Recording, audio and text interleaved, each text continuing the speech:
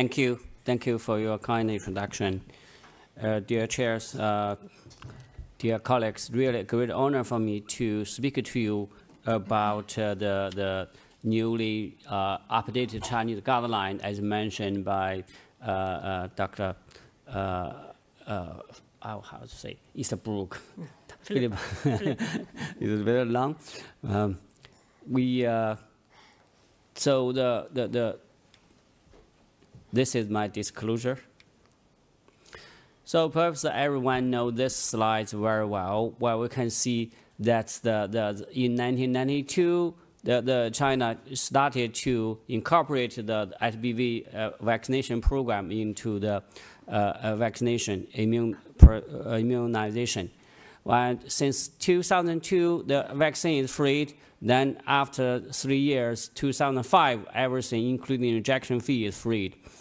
Then since 2012, we conducted a triple elimination program, including HIV, syphilis, and HBV in all the women. Now this slide is not very clear. I say it's the blue line, the green line actually is unpublished data. That's a new data, national survey. It's not a single report, but it's a national survey. We can see that the prevalence in the general population aged from 1 to 60, around 6%, now 5.86. Now it's on the way to publication. So if you compare it with that in surveyed in 1992, nearly 10%. Now we can see nearly 40% drop in the prevalence of surface antigen in the general population. While in the young age group, of course, the reduction is even more dramatic. We can see now, we can see the bottom, the blue line, the green line, that you see is very, very low now already. So now we can see also the price. The price of entecavir, tenofovir, and also TAF become very, very low. Actually, each month it costs only $1 or $2. So every year, less than $30. So compared with the previous over 90% of reduction. So this is a slide just showing a publication by our group. We can see that the volume in the left panel showing the volume increased, whereas the cost in the right panel decreased. So we can see more patients benefit the treatment. However, still the problem is we can see the bottom part is the prevention or the burst dose, timely burst dose, 3 dose, or even at big use, or nearly 100% excellent prevention. But for the treatment, for diagnosing treatment, it is still very, very low. So that's what we need to do, maybe massive screening and massive test. So this is published by the Polaris, the CDA. You see, they also report around 6%. Therefore, in last year, we published updated the new guideline. So the first version, 2005. So I participated through all this updating of the guideline. This is the new one, published now. This is the English version. You can see they have 33 recommendations, including almost every aspect of this. But for limited time, I will focus on some of it. One is expanded screening for surface antigen, and recommended use sensitive DNA quantification in China. So we see in health checkups and a medical setting, care setting, and also for those at a high-risk population, or we encourage or actually require the screening for hepatitis B. We also recommend use the highly sensitive HBV assay with a low limit of quantification, 10 to 20 IU per ml. Then not every region have this such a low limited detection. Then most importantly, the update is expanded antiviral treatment indication. So you can see we also simplified. So antiviral therapy is recommended for all patients with quantifiable, I would say quantifiable HBV DNA. There are no threshold. no more than 10 to the power of 3 or 4 before we have that. But quantifiable and persistent elevation of ALT, just one upper limit of normal, not 2. So, of course, excluding other causes. So then, of course, for others, that's the general. Another one is for all patients with detectable or quantifiable HBV DNA, regardless of HBV DNA level, if one of the following is met: age older than 30 years, family history of HBV-related cirrhosis or HCC, non-invasive test or pathology indicate significant inflammation or fibrosis, or HBV-related extrahepatic manifestation. So all this, the lower part actually is for the special population. We don't need to care about the ALT level. The upper part is normal, is for the regular one. So all this is, I think this is the core for this update. For cirrhosis, we have even more aggressive. For antiviral therapy, it's recommended for all patients with cirrhosis and who are positive for surface antigen, either for compensated cirrhosis or decompensated cirrhosis, regardless of the ALT level, HBV level, or E antigen status. So this is also very, very big step forward. Of course, we need to identify other causes for the cirrhosis, such as alcohol, obesity, diabetes, autoimmune liver disease, or genetic liver disease. We need to do that. But most for patients with cirrhosis, we have more aggressive approach. Then another approach, the update is a more stringent criteria for stop of nukes. You can see for E positive one, E antigen loss is also preferred endpoint for discontinuing nukes. If, of course, someone or they want to stop the nukes, it can be attempted if they have normalization ALT, HBV undetectable, E antigen seroconverted after 1 year of treatment, and consolidated for another 3 years. So totally 4 years. And most importantly, the surface antigen less than 100 IU per ml. This is very stringent.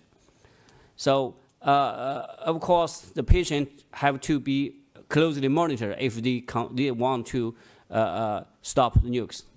So for inactive patients, of course, surface antigen loss is the desired endpoint.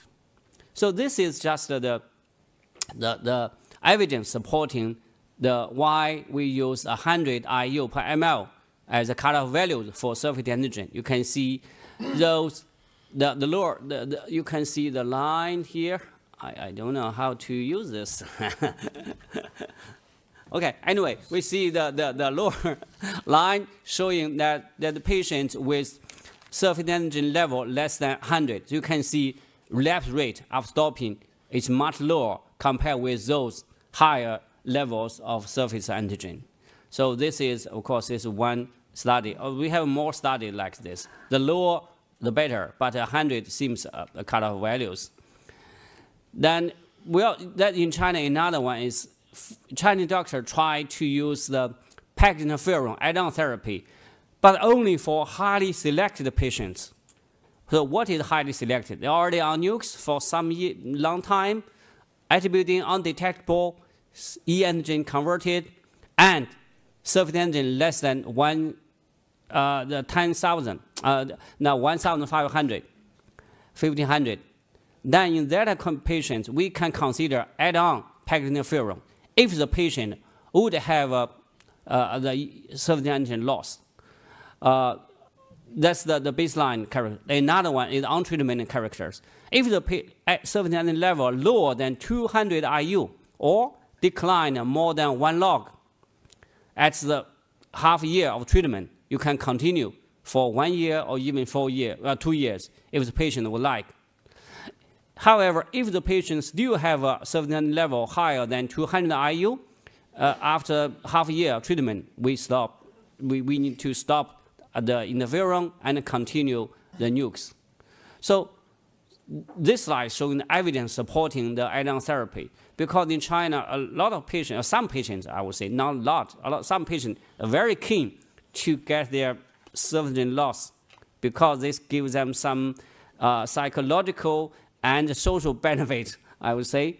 But from, you can see this study, you can see if a patient have a higher baseline HBV surface antigen level, higher than 1,500, then the chance to achieve surface antigen loss at 1 year is very low. Then most importantly, after half a year treatment, if still the surface antigen higher than 200, then none of them have surface antigen loss. Similarly, even you continue to 2 years treatment, if still after 6 months of treatment, you still have a higher surface antigen higher than 200, then still very low rate of surface antigen loss. Whereas for those who can achieve the surface antigen less than 200 IU at half a year, you can achieve 50 or even to 60% of surface antigen loss, but still just half. But these are already much higher than the general population, so it's a highly selected population. Then another one is we more actively manage low-level viremia, we call the LLV. After 1 year treatment, we can see with these nukes, if still have a HBV level more than 220, but less than 2,000, then we recommend switch to or add on another one. So that's very easy. Lastly, in China, some doctors also like to use maybe add-on packet interferon, but this is not routinely used. Just for some very experienced doctors, they like this. So then why we recommend this? This is also from a study. You can see the patient with nukes on more than 1 year, then 200 of them still have low viremia, LLV, you can see. The left panel showing if we change the treatment, we add on or switch to other one, the HBV, sustained, the R part mean sustained, maintain a virological response. That means DNA less than 100 IU is low. Whereas for LLV patients, then if you don't change, then it's not good. The right panel showing exactly the color code is not so good. If you change, then the DNA undetectability is good. So the red one. I would like to use the green one, but I use red one. If you don't change, continue our treatment, so the probability of achieving DNA undetectability is very low. So that's our evidence. So also now this guideline see more active treatment for children. This is also changed our idea.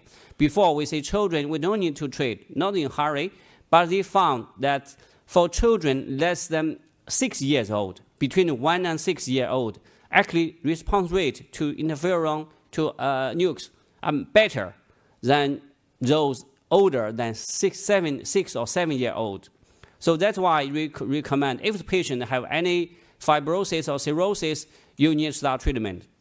For those even without elevation of HBV DNA, ALT levels, we need to maybe do liver biopsy. If we have evidence of necroinflammation or fibrosis, we also need to treat if their age less than 7 years old. So this is something from study from China. This is also, you can see, well, this you can see the group, age group.